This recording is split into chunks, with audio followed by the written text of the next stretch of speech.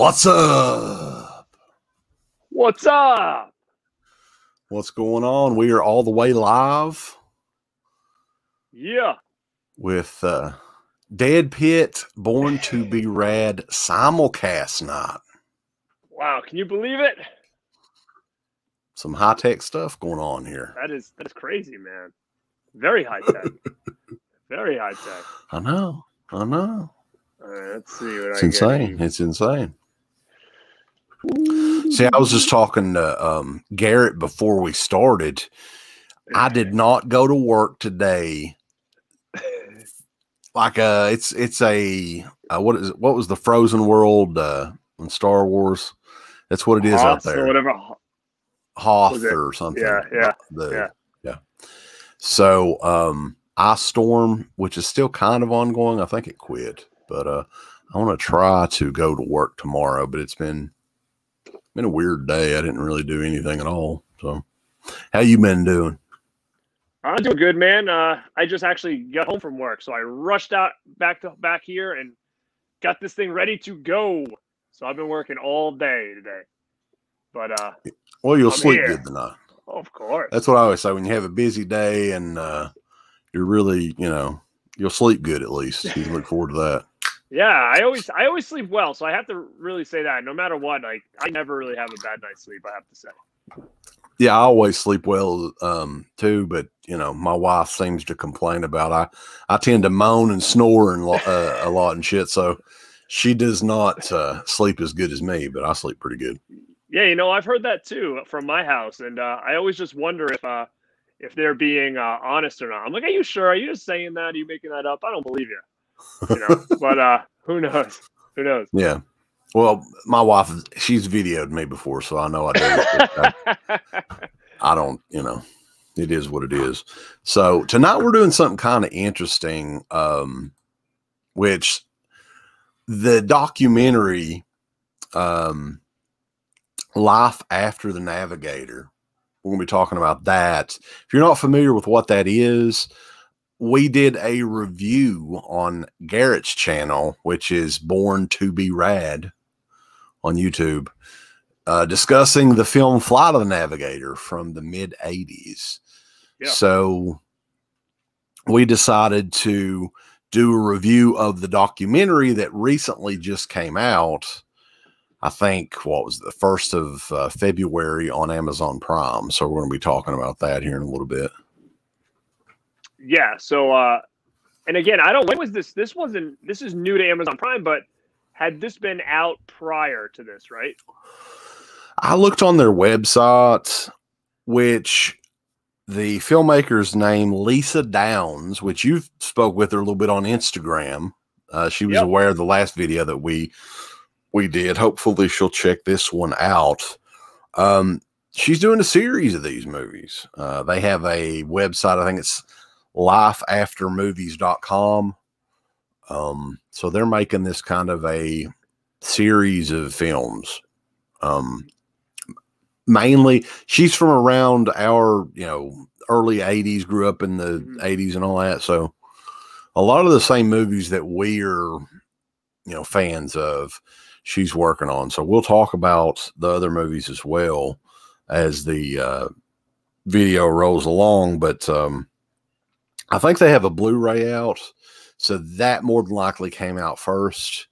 And I know it was available to stream on Amazon for rent or whatever like that, but now it's for free for anybody that's got Amazon Prime. You can check it out. Yeah, that's what it seems like. I kind of looked into it, and you're right. Like, they're doing a whole series of these. And she had mentioned that the next one that they're going to be working on is we'll talk about it, but it has to do with Never Ending Story, and I think it's a real cool concept, man, especially for I was gonna say kids our age, right? For people our age, I think it's a real cool concept because I love all that stuff, like even the stuff on Netflix that people are doing, like Toys That Made Us and all those things. Like I dig all those kind of shows, man. So these little documentaries to me is awesome, and it's always cool to kind of see what's going on, or behind the scenes stuff about a movie that you grew up with that you just didn't know. And honestly, you knew more than I did, but going into this, I didn't really know much about what happened to Joey and all that stuff. Right? So It was definitely a cool watch for me, for sure. Yeah, I mean, it's an interesting documentary because most of the time when you see a documentary about a film, it's just primarily the making of the movie. Right. Which is interesting enough because, honestly, Disney's not going to be producing a special edition Blu-ray of Flight of the Navigator with a documentary making of or anything like that. That's just not going to happen in 2021 with Disney Plus and all that. That's, they've got bigger fish to fry, if you will, I guess. So it was cool to see that too. But it's also about the star of the movie, Joey Kramer, and some of the stuff that he's dealt with since the making of the movie. So I thought that was a real interesting take. It's kind of two documentaries in one, which I think that's kind of a theme in these documentaries that life after movies are making. And the next one, you mentioned The Never Ending Story. That one as well is about the actor that played Atreyu. I think he had some issues as well. So it's kind of a different take on it. But I guess we can go ahead and get started and talk about the Flight of the Navigator movie. You and I both grew up with it. Came out in the early 80s. The mid 80s, I guess. And we had questions when we did the review about, it's technically a Disney movie, but not really. And they talk about that in the documentary as well, how that came to be. It's kind of an odd Disney production, so, but yeah, I mean, that movie was a popular movie amongst kids. Rentals at the time, I think it really picked up steam, VHS rentals, when they played it on TV. So it's gained quite a cult following over the years. Disney, they released it on DVD here in the United States. It never did receive a Blu-ray here, but I think you said Second Sight Films has a Blu-ray release of it out. I don't know if it was more of a success in England or what the deal was, but yeah, I know that was a very popular release from Second Sight Films. So the movie has got quite a cult following, and the documentary, which I think a lot of people would be interested in seeing just for the making of, like we were saying, the documentary they get pretty much everybody that's still around from the film itself, which I thought was really interesting. The director of the film was there, so he's done a lot of pretty big movies. I mean, we were talking about before, his name is Randall Kleiser. He directed Grease, which is like a classic, Right. Everybody knows Grease. Yeah. And, they kind of talk about how Grease had a little bit of a cameo. They played the song in the movie and stuff like that, just as an homage to what he's worked on. And, I thought that was kind of cool because it was, now knowing that he, did that, it makes a little bit more sense now when you hear that song than it just being a random song on the radio. So it was definitely kind of cool. And to see the people that they got back to talk about this movie was pretty incredible. Like, I mean, they were even able to get, the girl who played, Jennifer, was that her name, I think, in the movie? Right. Yeah. Which he's got the hots for Jennifer Brandley. Yeah, it was, yeah. That was one aspect. That was one aspect of the movie too, where that kind of never went anywhere. That was like forgotten about. But yeah, they got her. Yeah. The guy that played Jeff, the younger Jeff, both versions of Jeff. But I would imagine the younger Jeff would be a lot more harder to track down. Right. So they got pretty much everybody back. I mean, Sarah Jessica Parker didn't get her. They didn't get Paul Rubens, Pee Wee Herman, didn't get him. But other than that, I mean, anybody else that you would want interviewed in that, they interviewed. They didn't get the composer either. Right. Which he's still sort of a big deal. Right. So. But yeah, I mean, half of the documentary is the making of things that went into it. A lot of interesting stories about how Disney got involved in it. It was originally an independent production. Disney got involved in it. for United States distribution. They talked about a lot of the CGI in the movie was very new at the time. And I think they had said it was the same technology that would later James Cameron would use in Terminator 2, the molten metal effect that they would use. So yeah, it was definitely ahead of its time. I think, you know, even as a kid at that age, to see some of the effects they used, it was something you never saw. And, you know, the fact that it kind of took place and, you know, it had the spaceship and stuff, like it just kind of made sense with the effects that they used. And yeah, it was kind of cool to hear how they did it. I thought that was a real cool aspect as well, on kind of the inside of the ship and stuff. And after you and I did our review and I had watched this, my brother checked out the review that we did and was like, oh, you know what? I haven't watched that in forever. Bring it over. So I brought it over the other night and we watched it again with his wife.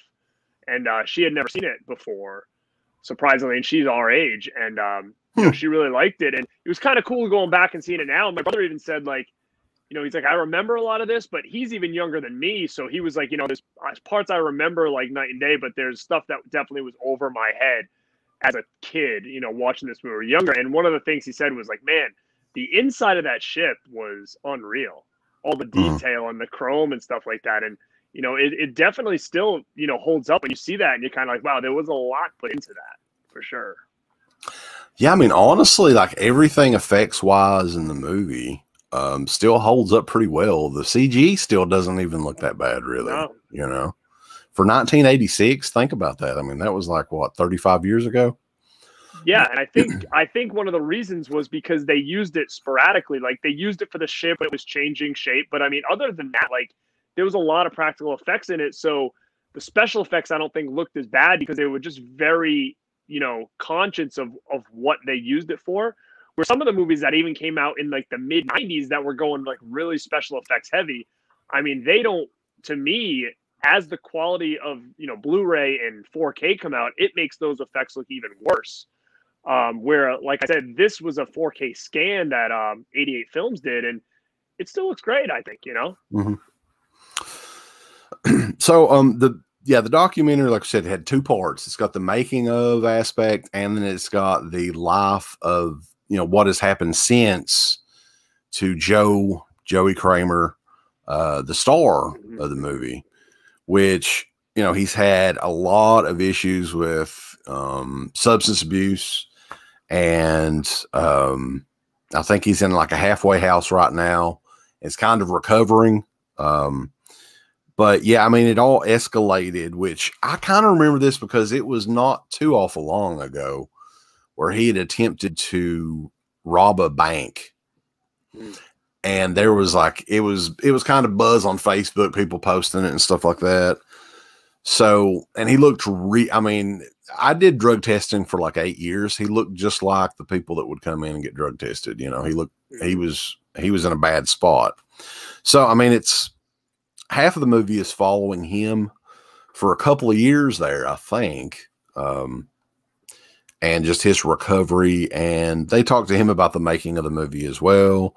Him and his mother, both, I think that he had fun with the movie and everything, but at the same time, he wanted to be a regular kid, decided to, shortly after Flight of the Navigator, to I think they're from Canada, go back home and live a regular life, you know. So I guess as the years went on, he found, you know, drugs, alcohol, whatever it was that got him started there. And he goes down that rabbit hole, if you will, which is, yeah, I mean, that's not, and he was saying before, if he became a star, if he accepted some of these, I think he had a big role set up for one of the Star Trek shows. He talked about that in the documentary, that he would have had as much money as he needed and he would probably overdosed and be dead at this point. So that's kind of interesting take on it.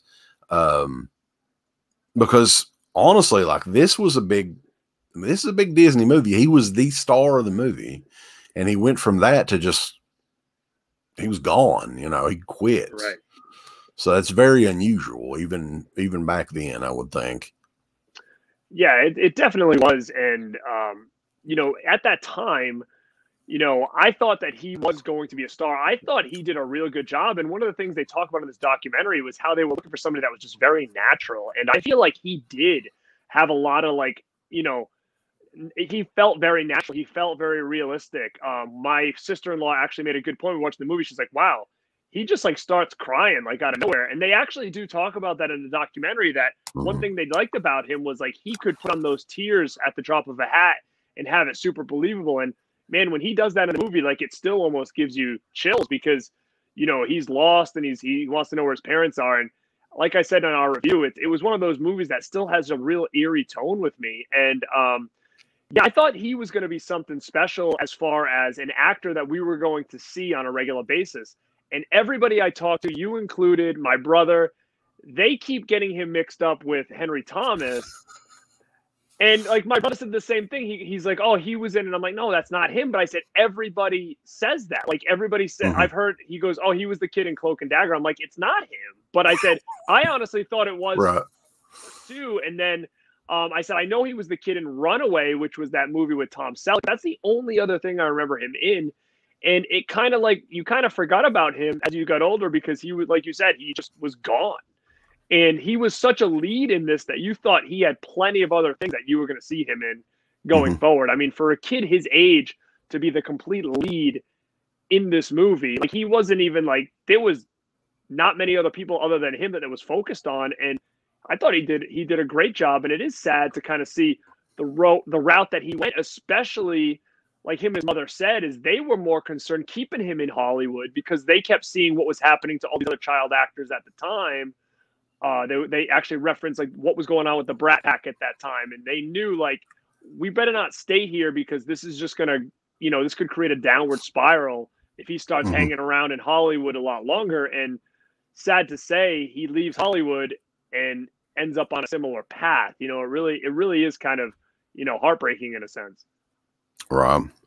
Yeah. I mean, especially honestly, even today, he looks like Henry Thomas. Don't you think so? The grown-up Henry Thomas. Yeah, very much. That's just bizarre. Yeah, because for a long time there, I mean, as a kid, I thought, because you look at this cover, which I brought this back out, you're like, that's Henry Thomas right there. Right? You don't realize they're two different guys or two different actors.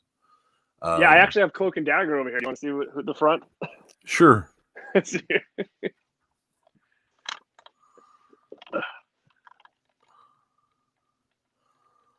Yeah, so we'll have to. Let's do it at the same time. It's the same time there. I don't know. Maybe you could need to get your cover with the red shirt. I would, but that's in the other room. Yeah, yeah, that's insane. Right? It does. It's very similar. And you know what? I think too. What else it was, at that time, what was ET? ET was what? Was it 84? Was that ET? Or 80? Yeah, ET was 80, 82, 83, something like that, I think. So, I mean, you're talking about, as a kid especially, the two movies that you're watching with aliens, right, is Flight of the Navigator and ET. So, it was a very similar type of role, I guess that you would say, for a young kid kind of jumping into that kind of movie. So, it could easily be confusing, for sure. Yeah, for sure. I mean, the arrest, we were talking about he got arrested, though. This was kind of, I guess, because this is what led him into get in trouble with the law and all that. And he's still, 4 or 5 years later. This was in 2016. He was a drug addict, and he was just, I guess he was out of money. He needed his fix or whatever, and he was desperate. They talk about that a little bit as well. So it's Life After the Navigator. It's like I said, it's an interesting take on, it's not just a making of documentary. I mean, they have it's a different aspect, different take on it, which I really enjoyed. And it goes back and forth. It's, between the making of and Joey's life since. So. Yeah. And that's what's pretty cool about this little series that she's doing is, you're getting your documentary for a movie that you kind of always wanted a little bit more of a documentary on, but at the same time, it's almost got that twist where it's like you're kind of taking like Dark Side of the Ring documentary style, right? And you're like adding a little bit of a twist to it where it's like, hey, here's about the movie and the making of it, but there was some controversy here with maybe one of the characters or maybe the movie, and now you're getting a little bit of that backstory too, which I think is a real cool blend. Obviously because controversy, is people enjoy that in a sense that I think that it's kind of a cool take. I mean, yeah, like you said, it seemed like they followed him around for a couple of years. So it's pretty crazy that they were working on this for so long to get footage. And it does seem that he's doing well now. And I hope that maybe a documentary like this and kind of putting his name back out there will keep him and keep things positive for him, because it seems like he's really now embracing that character a little bit more. And, it would be cool, like when conventions and stuff come back, like, it would be pretty cool to meet him and get like a Flight of the Navigator poster signed. Like, I think that that's definitely something, I'm hoping, is a possibility in the future, and he can, kind of run with this a little bit and get himself back together, and because I think a lot of people and more people that he probably knows would love to meet him, Not only that, I mean, he could do some motivational speaking, and I mean, from just his experiences as well, he's got a really unique opportunity. I mean, he could go both avenues, do the convention scene for the fans of the movie, and then maybe make some new fans with, some of the motivational speaking, which I know a lot of recovering addicts is kind of it benefits them as well. Speaking about, their path and what led them to, turn around and make that decision, so, but yeah, I mean, after the Navigator, if you want to check the movie out, like I said, they interview, Howard Heisman, who I remember is the guy from, I think it was the sitcom Head of the Class back in the day. He's still alive. I couldn't believe that. He was the doctor. Yeah. They interviewed him. In it, which I'm looking up their IMDb page right now. Yeah, this guy is 80, looks like 81 years old, almost 81 years old. So they got him, which he was like, the big thing he was into was WKRP in Cincinnati. I don't know if you remember that show. It's a little bit before our time, but they used to play reruns of it back in the day. But they got him. They got Veronica Cartwright, who was the mother in the movie, and then she's done all kinds of stuff over the years. Alien is probably the big movie that's a lot of the horror fans remember her in. And they got the dude that played the dad, which I didn't remember him in anything else. His name was Cliff DeYoung. No, I don't remember him anything else either, but he has a very unique look. Like, as soon as I saw him, I'm like, I know him, and I don't know what else he was in, but he does have a unique look. And I don't know if I'm kind of confusing him with, the dad from like, Honey, I Shrunk the Kids or something like that. But, like that dad. He is, it says he's most well known for The Craft. He was Mr. Bailey in The Craft, the original one. Okay. The Blumhouse one. But Matt Adler, that was the older Jeff, which he's been in a bunch of your favorites. Last time. Yeah, you schooled me on that last time. I can't believe that. Well, to be honest with you, in Flight of the Navigator, he's in the shadows a lot. You don't really see him too well. So, but yeah, Teen Wolf was the big one. Yeah, that was one of your all-time favorite movies right there.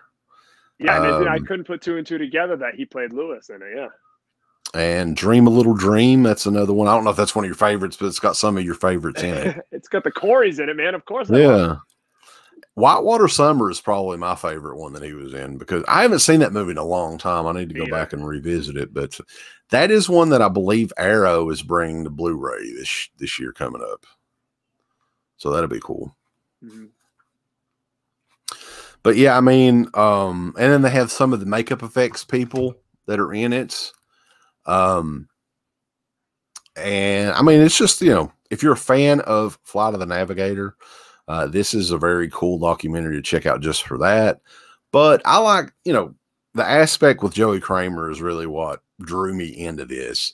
If it wasn't that, I don't know if I would have been. I mean, I probably would have watched it, but I wouldn't have been that intrigued to check it out because it does take it's got a different spin on it with that as well. So, yeah, I mean, they go through, like, he was homeless at one point in time. There's one photo that they show where he was, you know, very much like, who is the guy that they found recently? Sean Weiss, I think was his name. The actor from the Mighty Ducks that so a very similar photo. I mean, he didn't have a tooth in his head. He looked like a totally different person in this. And it's just crazy because I've seen it where I worked in that facility for 8 years. I've seen people that they're on the verge of death. And then when they quit taking, like, if it's heroin or whatever the hell it is, it's basically like they're poisoning themselves and then they quit. And then almost a month or two later, I mean, they look like a different person. So that was very cool to see. I mean, I'm glad that he's doing better for sure. Yeah, I'm hoping that this is the Kickstarter that he needed. This just extra support from fans and everything else because yeah, it's sad. And like you said, we see it all the time being fans of wrestling, right? Like, you know, what some of these guys go through. And you know, when they do get that redemption story, like you said, it's definitely an avenue that they can really work with and really get their self back together. Like, I mean, you saw, you know, what's going on with Jake Roberts, you know, and how much he's been able to kind of use his past to kind of excel his future, you know? Yeah. So. Yeah, there's not a whole lot of success stories in wrestling either, but I mean, that might be, like, she likes doing these documentaries life after. Be a hell of a one to do on wrestling. I mean, you could do a multi-part. Yeah, you really could, man, for sure. And I'm sure when you really start digging deep into, you know, the weeds of movies that we grew up with as well, like, I'm sure there's other things out there that, you know, is probably a very similar story. You know, sadly, like a Corey Haim or whatever is not here to kind of do that. But, you know, there's probably a lot out there. And I know that she had done one as well for Flash, you said as well. For the Flash, was it the Flash Gordon one, right? Yeah, that was the first one that they did. I think that one's on Amazon Prime as well from 2017, I believe was the year that one dropped. Yeah, I'm definitely interested in seeing that. I hadn't even know it was on Prime, so I'll definitely check that out if it's along the similar lines. But the next one seems really cool too, just because again, you're not even talking about a main character of the movie for Atreyu, so it's going to be kind of interesting to kind of see. And you also brought some other names up, you know, when you and I were talking of like other people that they could really start, you know, getting the ball rolling on this. And I would think a lot of people would be very interested in having a documentary about them. And the list is out there, and it's just kind of, you know, getting the ball rolling. So, yeah, I believe they, from what I've looked up, they have Life After Atreyu is the name of the new one. And they filmed most of it. From what I could, and I was interested too. Well, I love the never ending story. Like we'd spoke about that in the last video that we did.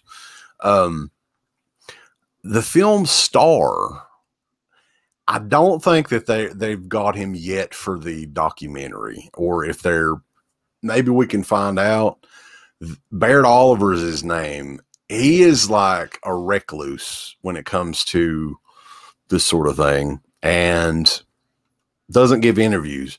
So I would be very interested in seeing if they could get him for it. I don't think that's going to happen, but that whole story behind that, and just how, you know, I sent you the photo. You would never in a million years think it was the same guy. Right.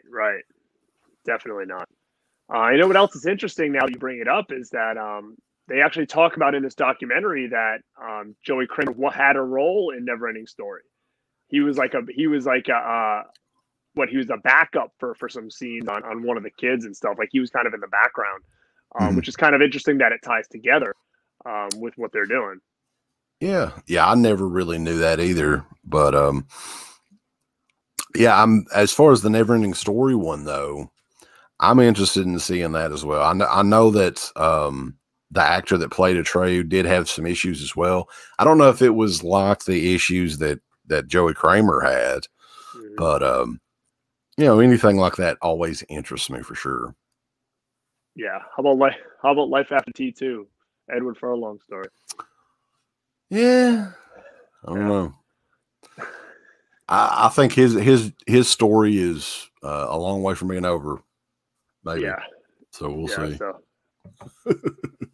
But yeah, I just definitely highly recommend it as well. I think it's just to me, what intrigued me the most was that it kind of brought back a life for the movie. This movie that, you know, I've always was fond for. Like I said, I did buy the 88 Films disc because, you know, it is one of those movies that I always, you know, was into, but, you know, it kind of fell off a little bit in the sense where it was a couple of years since I'd seen it. And, you know, now that this kind of came out, it's giving it a whole new life where, like, dude, we just did 2 shows talking about this movie. And I did another show a couple weeks ago about childhood movies that I grew up with, and that was on there too. So we're talking like three episodes or 3 different shows that we're talking about Flight of the Navigator. I mean, so it definitely has kind of brought a little bit new life to the movie itself. Right. Yeah, and the thing is too is like where Disney owns it here in the United States, everybody can watch it. I mean, it's on Disney. If you have Disney Plus, you can check it out. That's how I watched it this last go around. So hopefully a new generation will check the movie out because, like we were saying earlier, it's not really dated. That, you know, it still looks good, and there's nothing in it that looks, oh, that's just it looks so bad or whatever.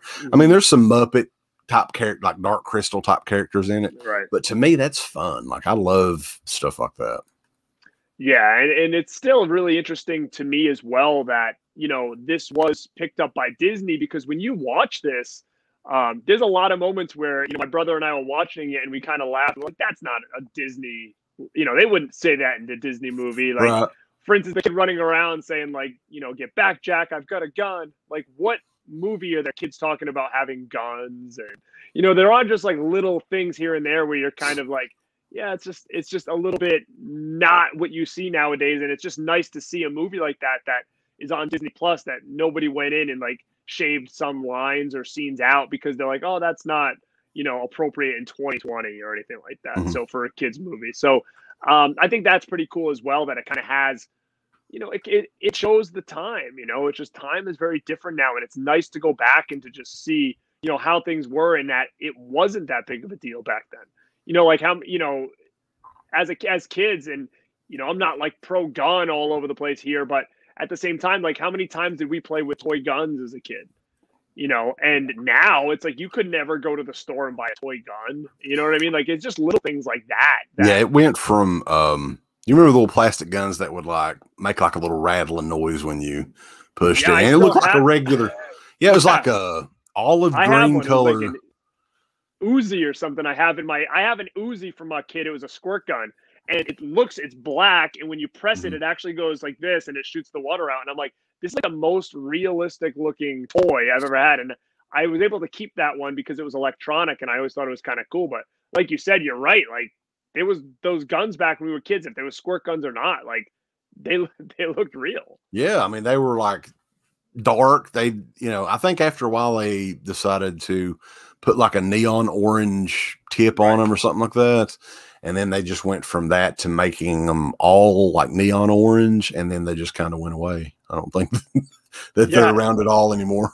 No, I don't know if I ever mentioned this story. I might have mentioned it on one of our shows that we did, but I know it's off topic, but I went to Disney one year with my family, and for whatever reason, my brother and I bought like cowboy hats. He bought like one of those raccoon hats that like Davy Crockett used to wear with the tail on the back. Yeah. And we each bought like these like little like guns. They looked like revolvers or whatever. And they ended up stopping us at the airport when they were scanning the bags through because those things were in there. So they saw like the outline of like guns or whatever. So they kind of pulled them out and they ended up taking them away and we weren't able to bring them home. But, you know, I just thought it was one of those things like, dude, we bought that at Disney, you know? What's interesting though is like, when we were kids, maybe this did happen. We just didn't know about it, but I don't think so. The school shootings and stuff like that. Did that ever happen in like the 80s and early 90s? I don't know. The first time I heard about it, I was in high school with the shooting in Columbine. I was actually in high school when that happened, and that was like the first time that I had ever recalled it. Unless we were just so young and oblivious to things that went on, but it just kind of seemed like everything before that, like it didn't. I don't recall anything, at least from where I lived. I don't either. The Columbine one was I think because they planned it out and there were so many that got killed. That was big. I'm sure it happened every once in a while, but it wasn't. And then when they started to restrict the toy guns, it seemed like it just went up. Like that makes no sense, really. But yeah, is it always go back to the you always want what you can't have or something like that? Like when it becomes more like you can't get it or they ban it, it's more people want to use it, right? Where there may be something to that. I mean, even laser tag, remember those guns? Like they didn't look realistic. They looked futuristic, but I think there was also an issue with those black ones that we used to have as kids that I think they ended up having to change them because they almost looked a little too realistic, even though to me, they look like something straight out of Star Wars. But I think there was also an issue with those. And I think there was an issue with the Nintendo gun originally because they changed it to that orange, right? And I always had a gray one. And then you could only buy it in orange. And I think that they did that on purpose. They had a gun for the Lethal Enforcers, I think was the name of the game on Sega Genesis. And they actually like went to Supreme Court on it or some. There was some sort of big deal, even though it was like a baby blue colored, but it was a mold of a real gun. Right. A real handgun. So were they worried that someone could spray paint it and like hold somebody up and you know what I mean? Like is that what they're concerned I suppose so. I mean, that's possible. I'm not really sure, but I mean it was the mold of like a large handgun. But it was just baby blue. So I remember that was a big deal. Yeah. I mean, it's just crazy to just think of like how different times were and things like that weren't too big of a deal back then. Like even in this movie, like as little as it is, when his brother jumps out of the car at the beginning and starts squirting him with the squirt gun, right? Like it was just, we played laser tag as kids, shooting each other with these fake guns. I mean, it was just part of it. And you'd never see kids now running around the neighborhood playing guns, like it just wouldn't happen. Right. Which is actually, we kind of toying on that idea. I know it's a little bit off subject, but there's another cool movie from, I think, the 80s that anybody should check out that is called Gotcha. Have you ever heard of this? I've heard of it. I don't think I've ever seen it. If I have, I don't remember it. It was put out by Kino Lorber, however we want to say it. They put it out, and it's actually really cool. And I always wonder if it was based on the game or the game was based on it. Remember there was a game for Nintendo called Gotcha. It was like a shooting game. Right. Yeah, I do remember that. I think I've got that somewhere. Yeah, I don't know if it has to do with this movie at all, but basically the premise is it's a college kid who like plays this game where he runs around school and like shoots people with like this gun that basically, and it's like a big joke. Like it looks like a real gun, but I think it shoots like a pellet or something. But he walks around in like school and like shoots people, and then when they look at him, he's like, "Oh, gotcha!" And everybody like laughs, like, "Oh man," I'm thinking to myself like, how could that would never get away with that ever at all? Like, no, a college kid being like, "Hey, I'm just gonna come to school with this gun and like pretend to shoot everybody, and then when I get him, I'm gonna say gotcha." And like he's running around like the school, like in the school, like hiding like this, like when someone comes by and then shoots him, he's like, "Oh, gotcha," and they're like, "Oh man," and I'm like, it's actually kind of fascinating to watch because you're like, wow, like how could this even be realistic? Well, something similar to that happened. It's a really horrible slasher movie called Final Exam. Do you have that one? Final Exam. It sounds very, very familiar. Yeah, I'm sure I probably have it, but like a group of kids get in trouble for faking a school shooting, pretty much.